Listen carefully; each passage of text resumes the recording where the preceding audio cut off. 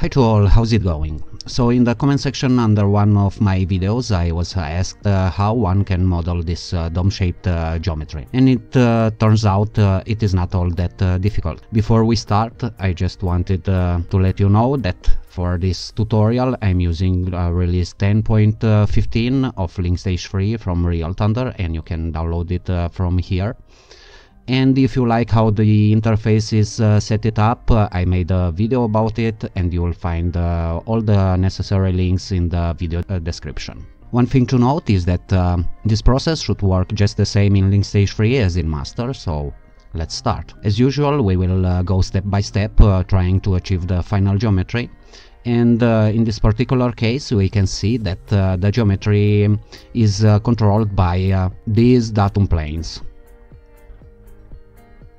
To be more precise, the geometry dimensioning is controlled by the datum planes using sketches map on them. We will start by creating a new file, and if you followed my tutorial on the interface customization, press W on your keyboard for the workbench switcher and switch to PartDesign. Let's create a new body. We will rename it as perhaps loft, and we will create a sketch mapped on the XY plane. Press OK. Using the construction geometry we will create a 50 by 50 millimeters rectangle. So Shift H on your keyboard, 50 millimeters. Select these two edges and make them equal by pressing E on the keyboard, and we will make it symmetric by selecting these vertices here and press S on the keyboard. Toggle off the construction geometry, create a new rectangle. Let's loosely draw it in here. Then using the fillet tools we will fillet all these edges here. Right click to dismiss the tool, select the four arcs we just created. We will make them equal by pressing E on the keyboard, and we will give them a radius of Shift R 6 millimeters. Select these vertices here, and the center of our sketch, press S on the keyboard for a symmetry constraint. We need to make this edge here and this edge here equal by pressing E on the keyboard. Then select this vertex and this line, and we will make them tangent by pressing Shift O on the keyboard.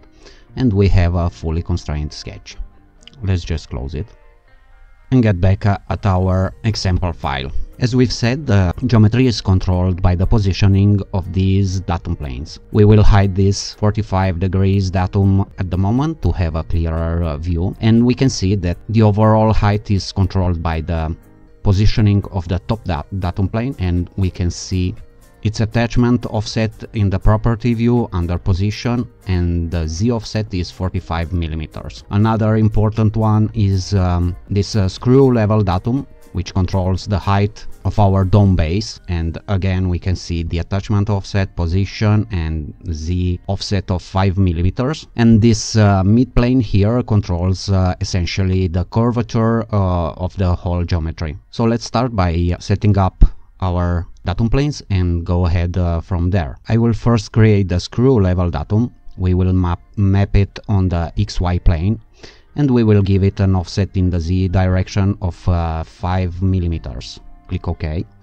Let's rename it as screw level datum.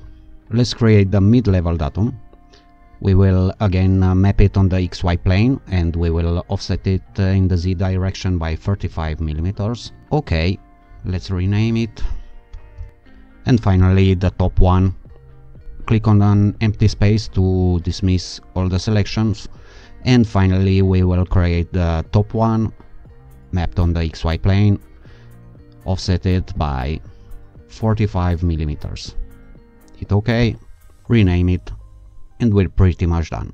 Getting back at our example file, we can see that the first step is to create the base or the screw level base of our geometry. So let's just hide for a second these two datum planes. Let's select our sketch. We will pad it, and we will choose the up to face option. The face that we want to target is essentially our screw level datum, and select that. Hit OK. And because we've choose the up to face option, we can now control the height of the pad by controlling the height of the screw level datum, like this. If we alter the position in the Z direction of the datum, hit OK, you can see that the pad updates accordingly. Let's reset this to 5 millimeters.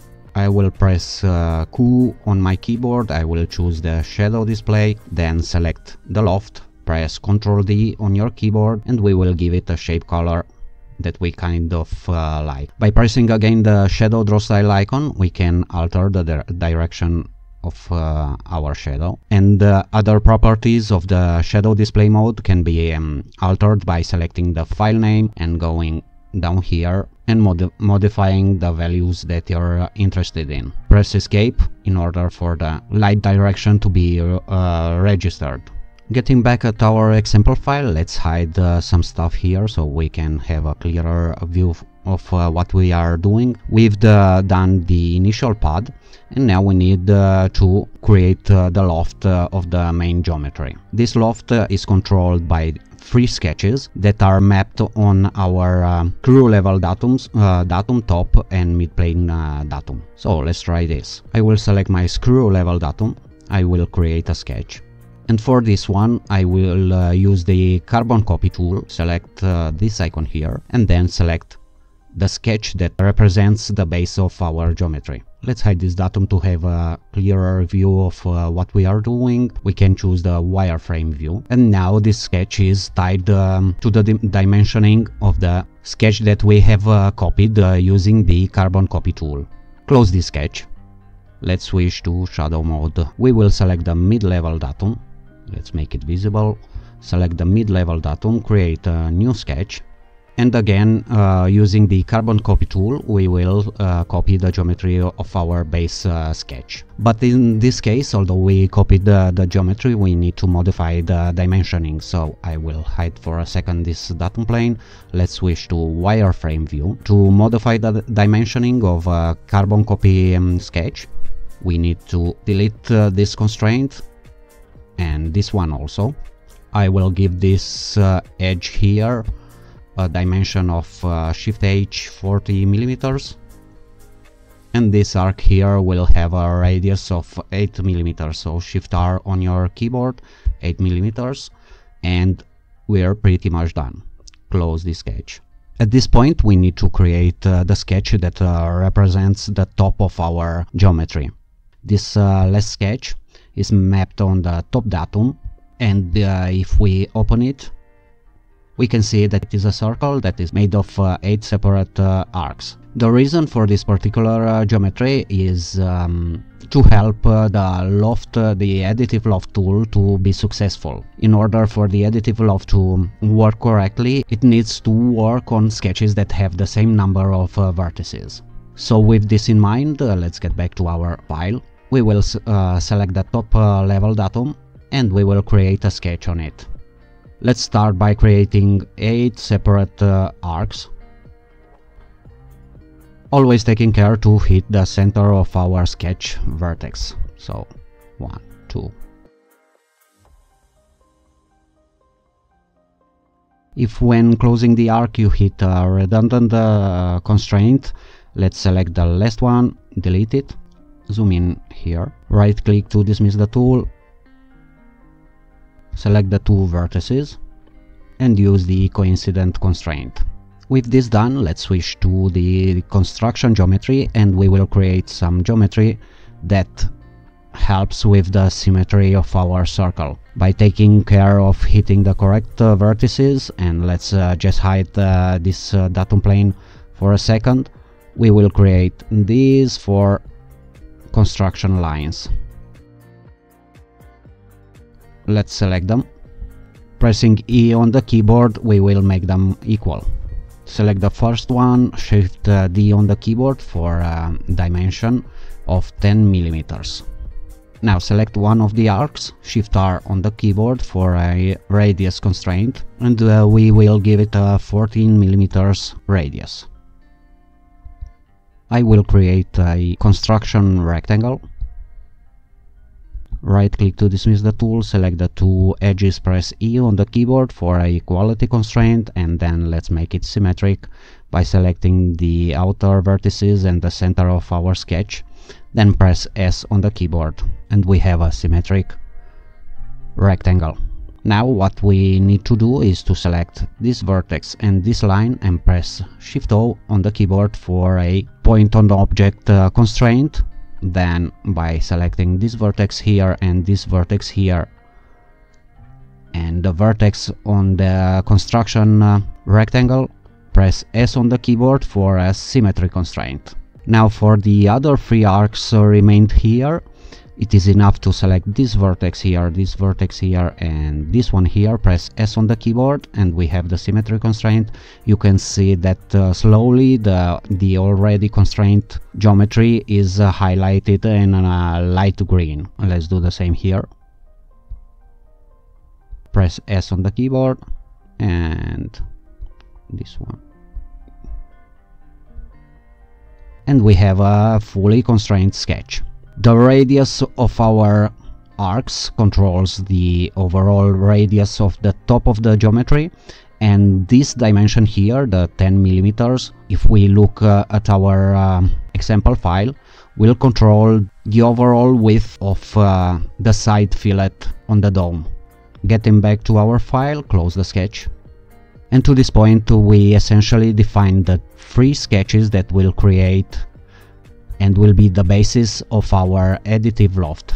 We select them, then press this icon here. We can switch to shadow view. Let's switch off transparent preview and preview, and we can have a better look on our geometry. Press OK, and we see that there is a big difference in the geometry that we obtained here and the geometry of our example file. This is because the positioning of our mid-level datum is different. If we take a look at the attachment offset, the mid-level datum is placed at 35 millimeters. If we move it to 30 millimeters, you can see how the curvature of the geometry changes. And I will modify also the radius of the base of our dome. So if I go into our original sketch and let's make this radius here 8 millimeters, close. This will also trigger a update in all the other sketches that use the carbon copy option. Okay, so with this done, let's get to the next step. So in our example file, I will highlight this pocket here, and this is essentially the pocket needed for the screws on the screw level. Getting back to our file, I will create a new sketch on the XY plane, hit OK.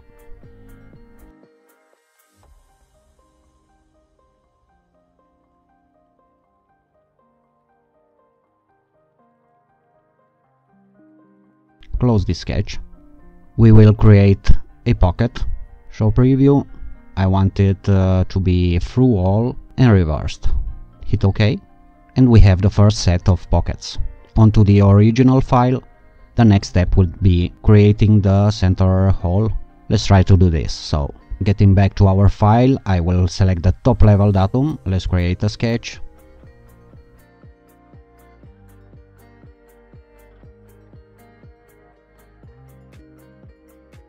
The next step would be creating this relief pocket here.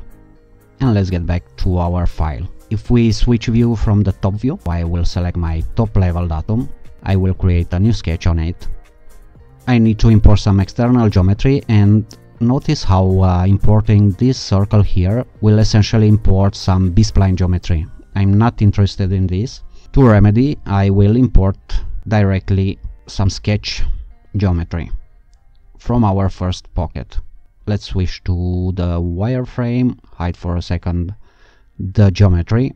We see that we used this sketch for our first pocket for the screws. I will make it visible and I will import this external geometry. So I will use the slot tool.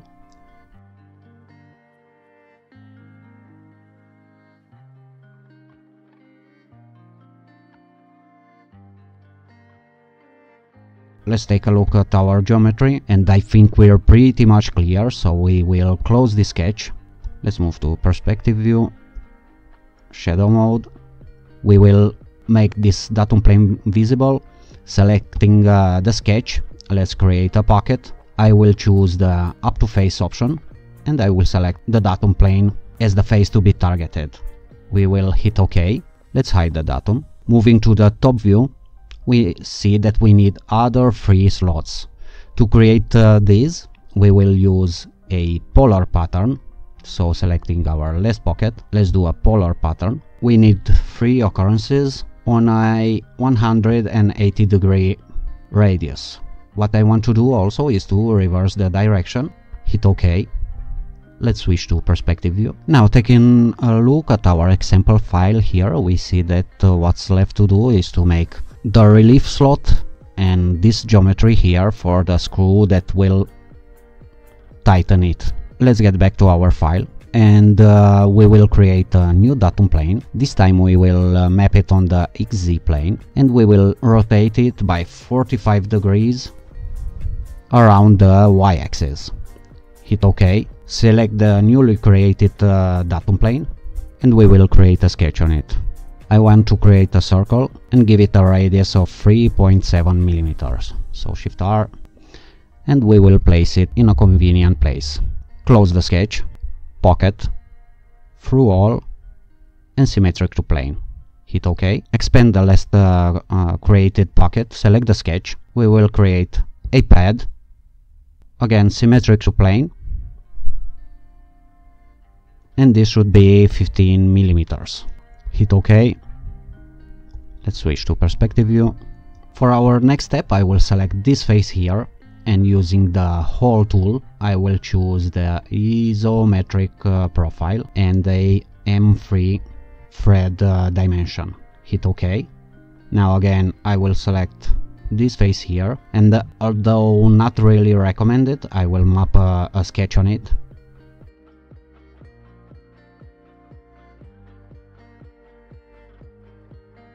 So close this sketch. Let's pocket for 3 millimeters. Hit OK. For our last step, we will create the relief. So select the datum plane, create a new sketch. I want to pocket for 1 millimeters and symmetric to plane. Hit OK, and we have our relief in the geometry. Let's select this edge here. We will choose fillet. Let's do the other ones. This one here, this one here also, and luckily we have no problems. Hit OK. Now let's do this one, and we will create a chamfer. 1 millimeter. Hit OK. I hope this wasn't too confusing. Thank you for staying till the end. If you appreciate my work, please consider supporting me on Patreon, and I'll see you in the next one.